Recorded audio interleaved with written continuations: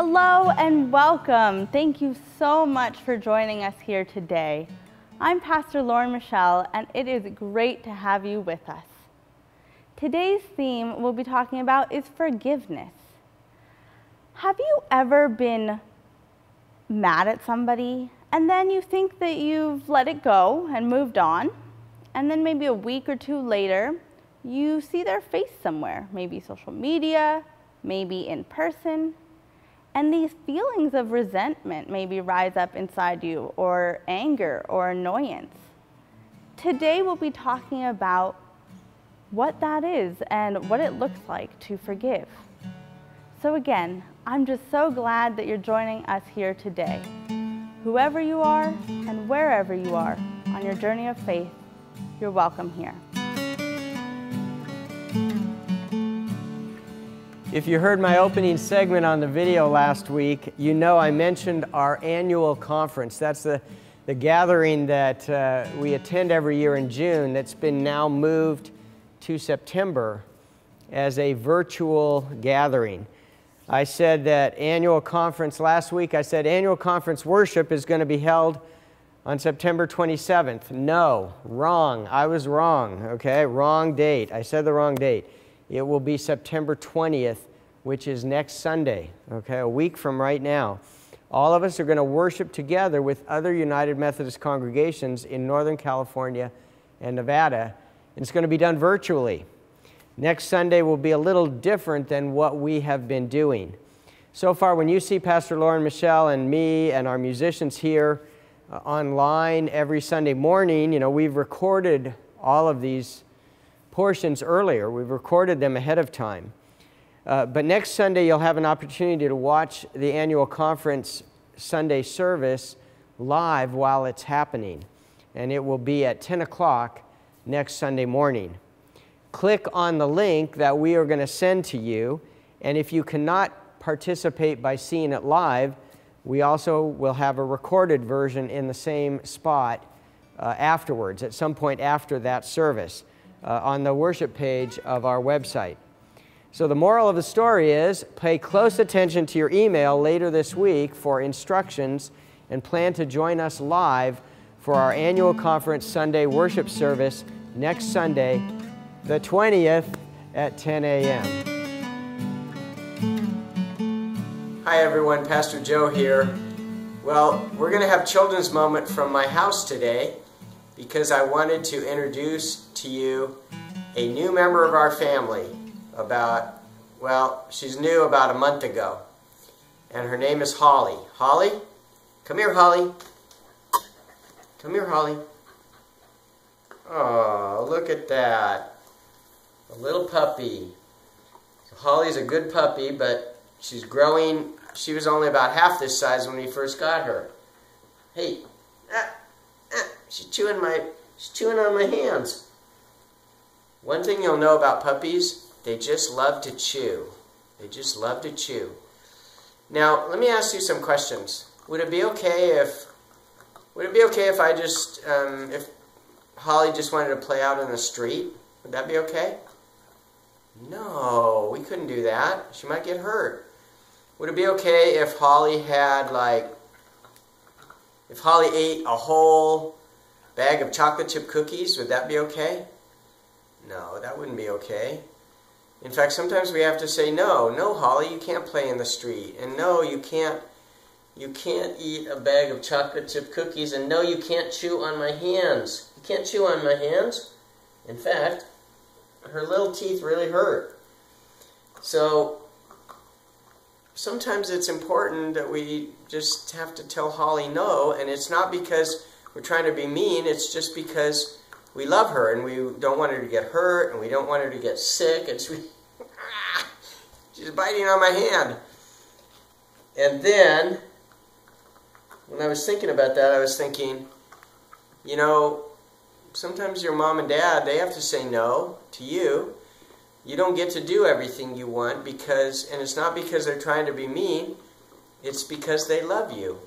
Sometimes we have to say no, and we have to do things like that because the people around you love you. And so I just want you to remember that when you, oh, what a cute little puppy.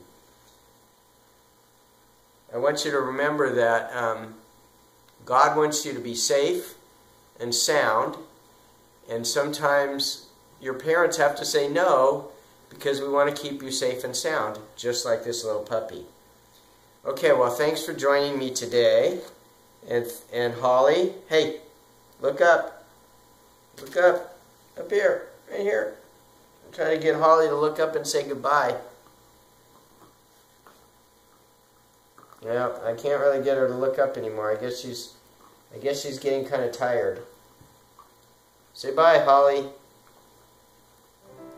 Oh well. Anyway, we'll see you next time. Thanks for coming. Bye, kids.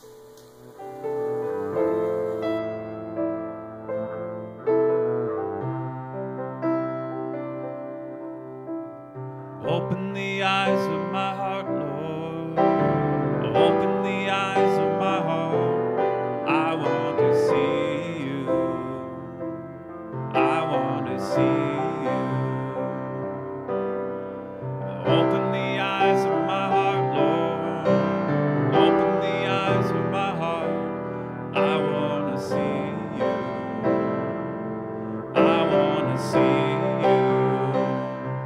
To see you high and lifted up, shining in the light of your glory. Pour out your power and love as we sing, holy, holy, holy. Holy, holy, holy. Holy, holy, holy. I want to see you.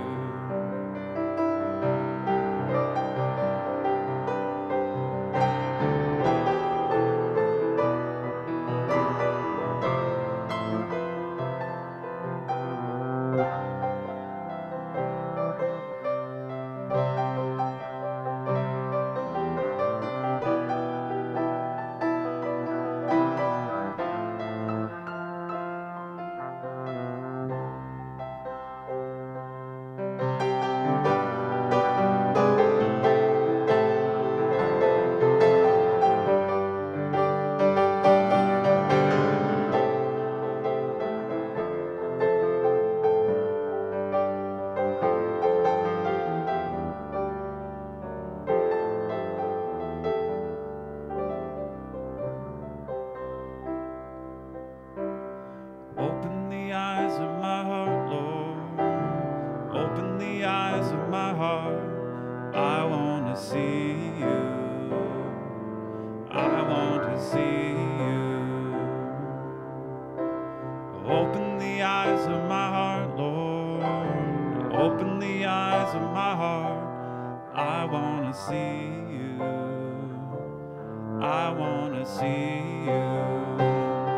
To see you high and lifted up, shining in the light of your glory. And pour out your power and love as we sing, holy, holy, holy.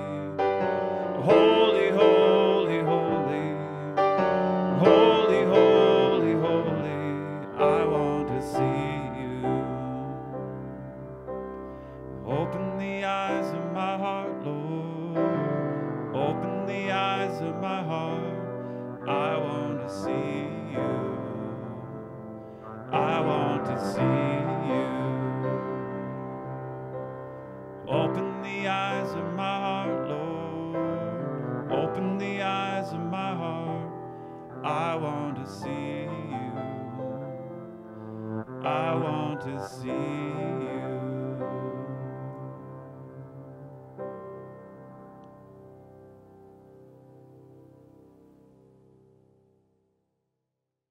Our scripture reading today comes from the book of Matthew, chapter 18, verses 21 through 35. Then Peter came and said to him, Lord, if my sibling sins against me, how often should I forgive? As many as 7 times? Jesus said to him, not 7 times, but I tell you, 77 times. For this reason, the kingdom of heaven may be compared to a king who wished to settle accounts with his slaves. When he began the reckoning, one who owed him 10,000 talents was brought to him.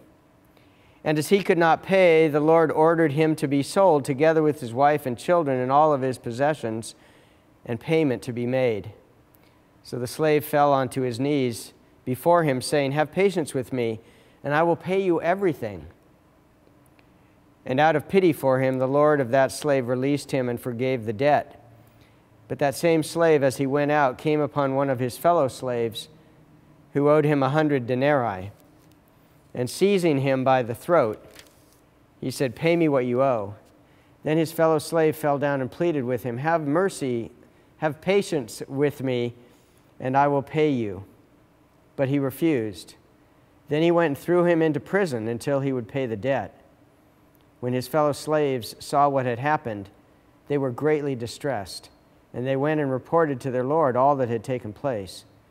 When his lord summoned him and said to him, Then his lord summoned him and said to him, "You wicked slave, I forgave you all that debt because you pleaded with me. Should you not have had mercy on your fellow slave, as I had had mercy on you?" And in anger his lord handed him over to be tortured until he would pay his entire debt. So my heavenly Father will also do to every one of you if you do not forgive your siblings from your heart. May God grant to our understanding the reading of this word, the word of God for the people of God. Thanks be to God. Now, before we dive into today's text, I'd like to tell you a story about cookie dough. This story is purely hypothetical, so even if it sounds like it's something that maybe happened to me in real life, I just want to clarify that it is hypothetical. Last night, hypothetically speaking, I was thinking I needed a late night treat. I remembered that about a week ago, I got some disappointing news and I decided to indulge in a little bit of refrigerated cookie dough from my local grocery store. Hypothetically, of course. And after the Instacart delivery person dropped it off, I ate a few wonderful, comforting, satisfying bites of raw cookie dough and did not get salmonella, I might add. I hunted down a freezer-size Ziploc bag so that I could put the rest of it in the freezer. Or so I thought. You see, last night, I hypothetically got a craving for cookie dough and opened my freezer, but it wasn't there. So I thought, oh, I must have just put it in the fridge, thinking I might want some more later. So I opened my fridge, it's not there. I think, well, maybe it's just stuck behind something. So hypothetically, I take everything out of the fridge and the freezer, and there's still no cookie dough. So then I hypothetically looked up and down my entire house from top to bottom for this cookie dough. Now, I bet you're thinking, where does cookie dough come up in the Bible? Well, as far as I know, it doesn't. But it does relate to today's scripture about forgiveness. Today finds us in the 18th chapter of Matthew. Jesus talks to the disciples about humility and how it's super, super important in the kingdom of heaven. Apparently, cookie dough was not important. From there, he talks about how the disciples should not only worry about themselves, but also consider how their actions might affect those around them. The parable of the unforgiving servant is the final story of the 18th chapter of Matthew and arises as a culmination in the importance of treating each other as God would. Because Jesus introduces the story as a comparison, the disciples understand, and we are told, that there is a parallel between the kingdom of heaven and the king's kingdom in the story. Other characters in the story are slaves, because Jesus used the surrounding society's context, since it's what the listener would have been familiar with. Echoing earlier statements in Matthew, Jesus reminds the disciples of normal community expectations, and then takes it a step further. Jesus is illuminating how they, and we are called to forgive one another. Right off the bat, the situation is dire. The slave owes an immense amount of money.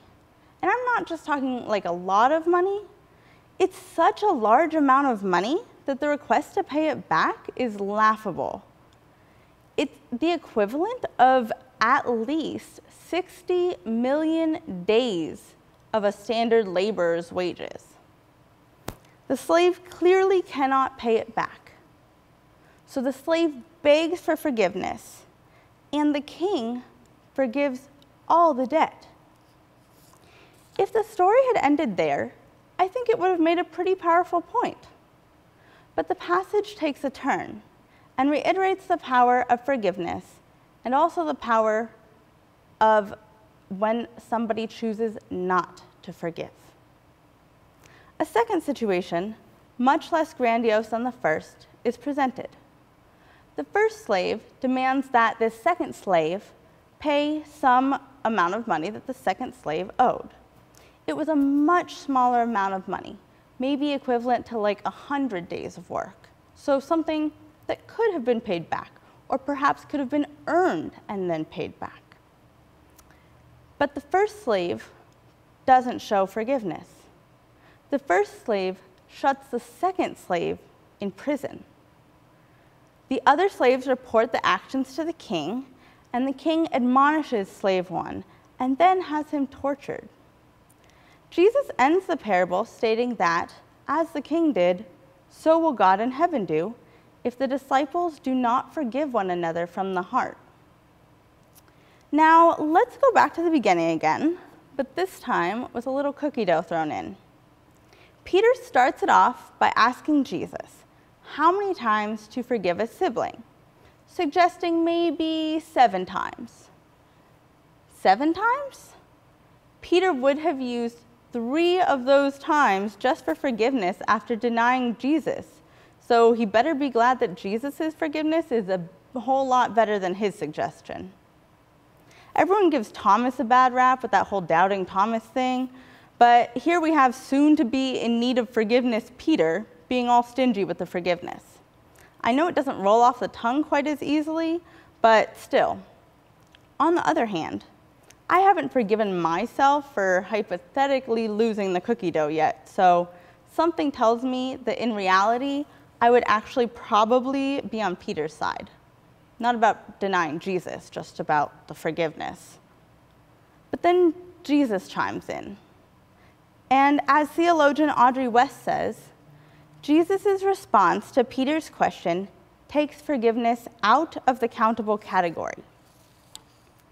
The forgiveness to which Jesus points is beyond one's capacity to keep tabs, beyond one's capacity to offer on their own strength or ability.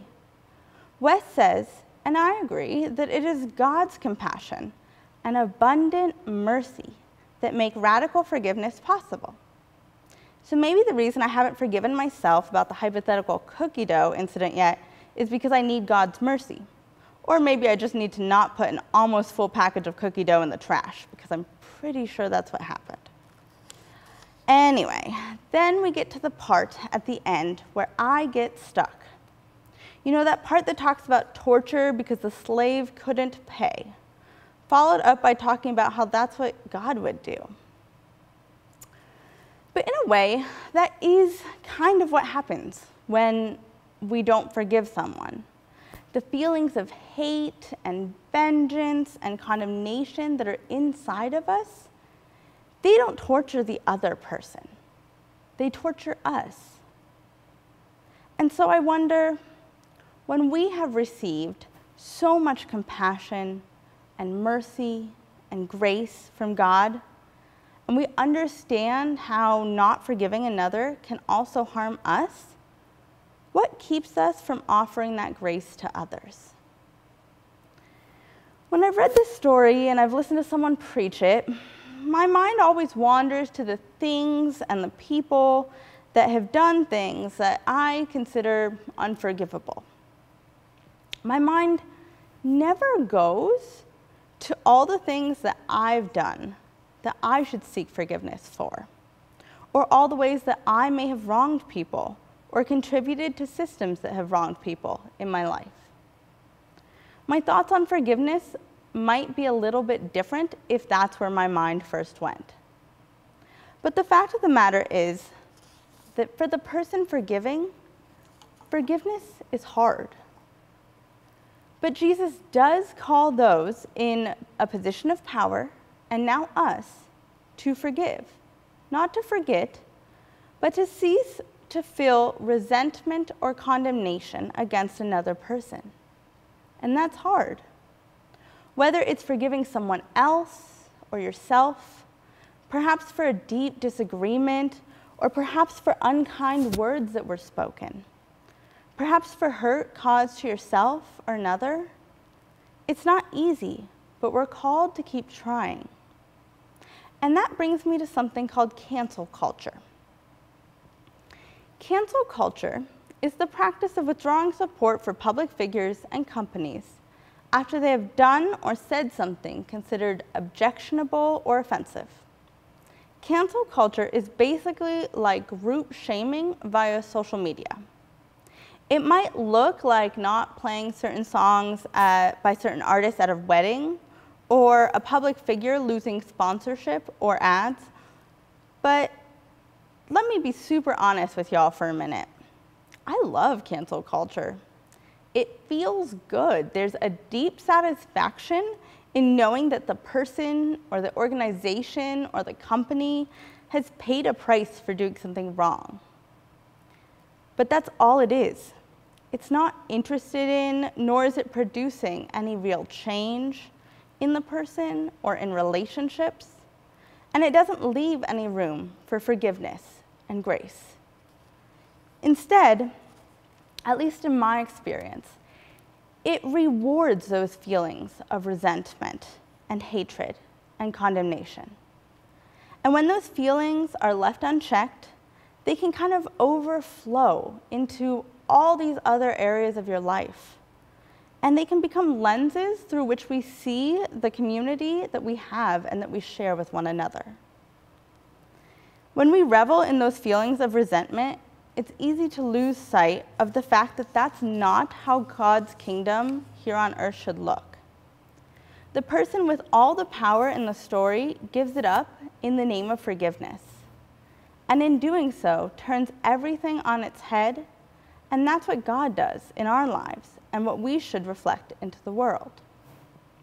Oppressive systems and power structures should be turned upside down with God's grace. These instances where we could have transformative moments of forgiveness and grace instead become moments of imprisonment. Those in power maintain oppressive power at the expense of forgiveness and grace, because it's forgotten that this is not something that happens just once. This is an all-day, every day, over and over and over again act of forgiveness. It's not as flashy as cancel culture. It's not as rewarding as maintaining the system society says we should. If you hold power, it doesn't seem as rewarding as maintaining the systems and hierarchies of power. Yet it is what the kingdom of God is supposed to be about. I don't have all the answers, and I don't really know how to get there except to keep trying and keep failing and keep trying again. I will be the first to say that forgiveness is not my strong suit. It's hard to forgive friends, family, people you work with, people that are part of structures that hurt you. It's hard to forgive people, period. But when we pray the Lord's Prayer, which I know at this church is something that's really meaningful to this community, and it's meaningful to Christians all over the world, we say, "Forgive us our trespasses, as we forgive those who trespass against us," because we are trying to bring God's kingdom here on earth. This is a difficult story that Jesus tells, but it is a reminder to us that it is easy to talk about forgiveness, but not so easy to actually follow through. whether that be forgiving ourselves or others, or giving God those feelings of resentment and condemnation that we carry with us, and then asking God to take those feelings from us so that we can truly forgive. Join me in trying to find God's grace and trying to show it to others. We may not be great at it, but you got to start somewhere. Amen and amen.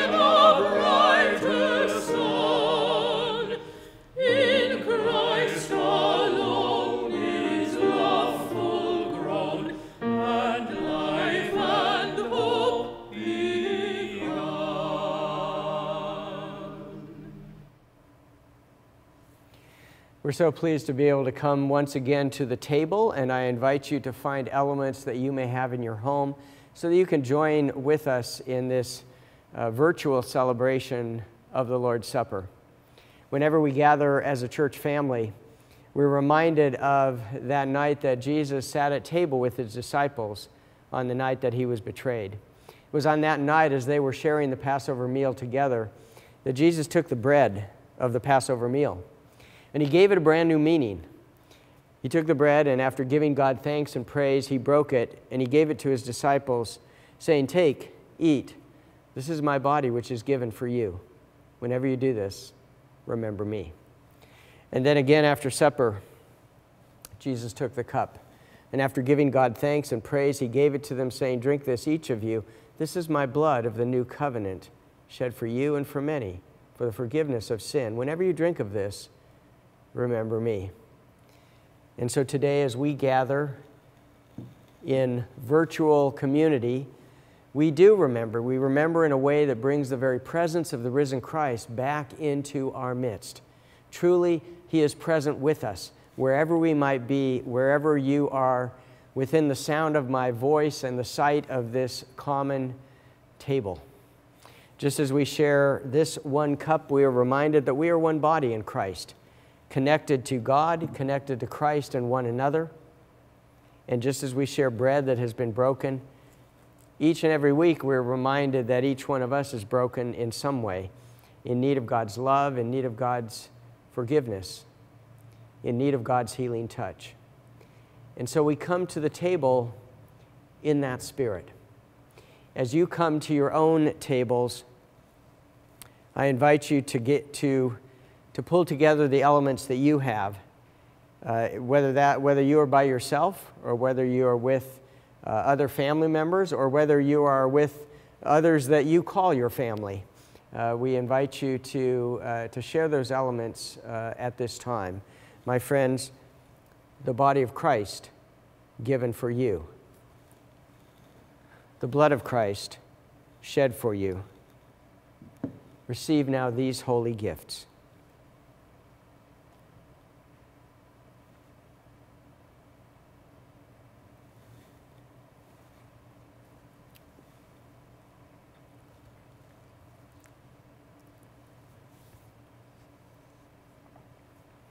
Let's pray together. Would you pray with me?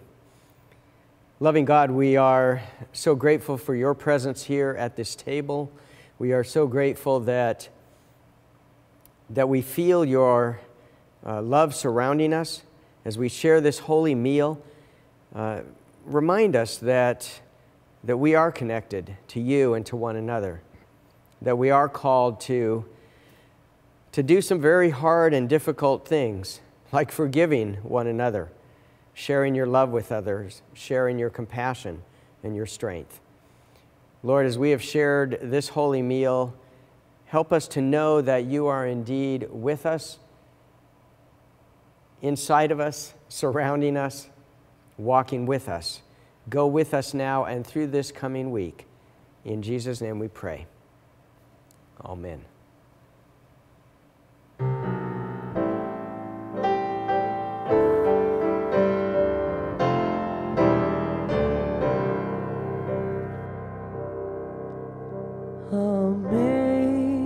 Amazing grace, how sweet the sound that saved a wretch like me. I once was lost, but now am found, was blind, but now I see. 'Twas grace that taught my heart to fear, and grace my fears relieved. How precious did that grace appear the hour I first believed. Through many dangers, toils, and snares, I have already come. 'Tis grace hath brought me safe thus far, and grace will lead me home.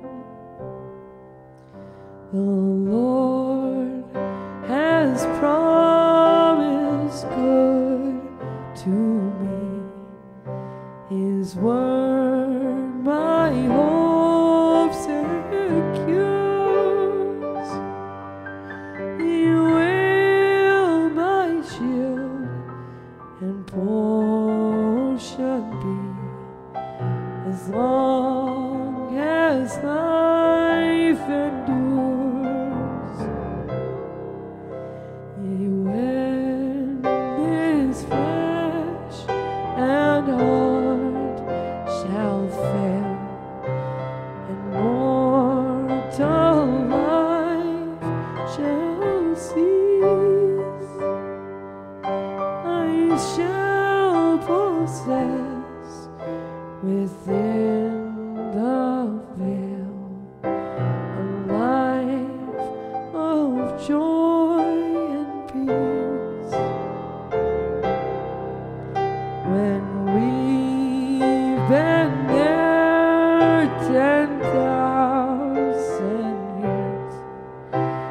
shining as the sun.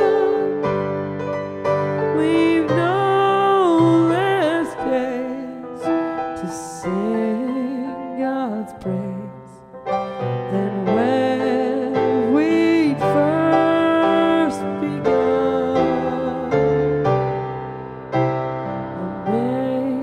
Amazing grace, how sweet the sound that saved a wretch like me. I once was lost, but now I am found. Was blind, but now I see.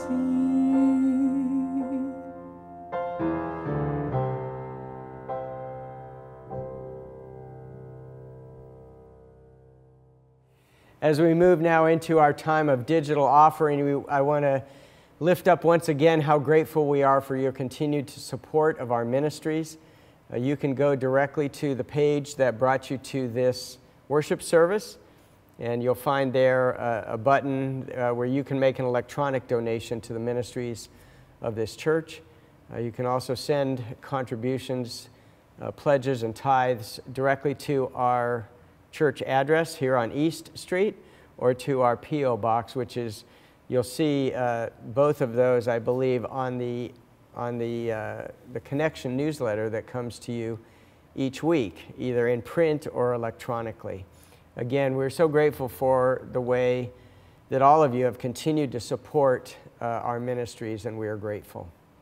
As we move now into our time of prayer, I do want to lift up some folks in our church family that we're holding in prayer right now. Loris and Sherry Dobbins.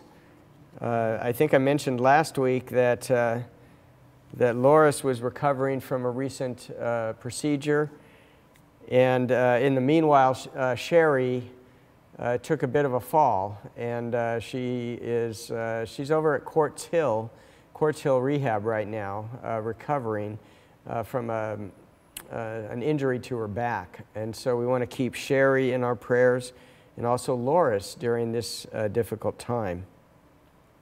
We were saddened this past week to hear that Nancy Pescianino, who is a regular attender in our worship services, that she lost her daughter this past week. So we want to hold Nancy and indeed her entire family in our prayers for the loss of her daughter Bridget, and let us offer prayers of support and strength to Nancy and her entire extended family.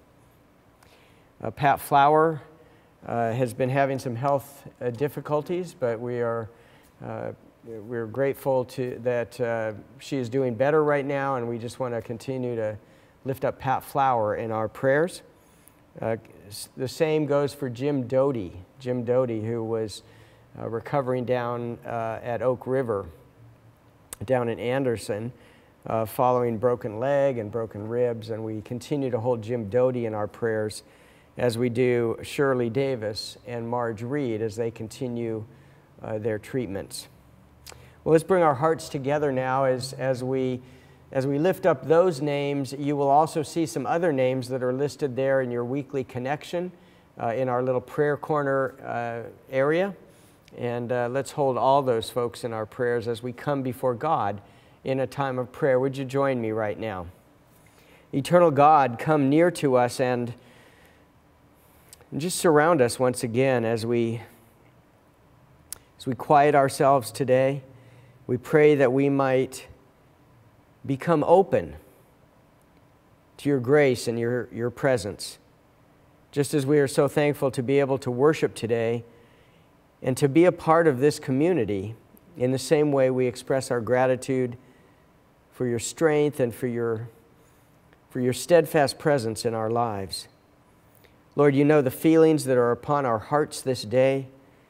In this holy time, we lift up to you the silent concerns, the joys, the struggles, the celebrations that we bring with us, as well as these prayers that I have spoken aloud.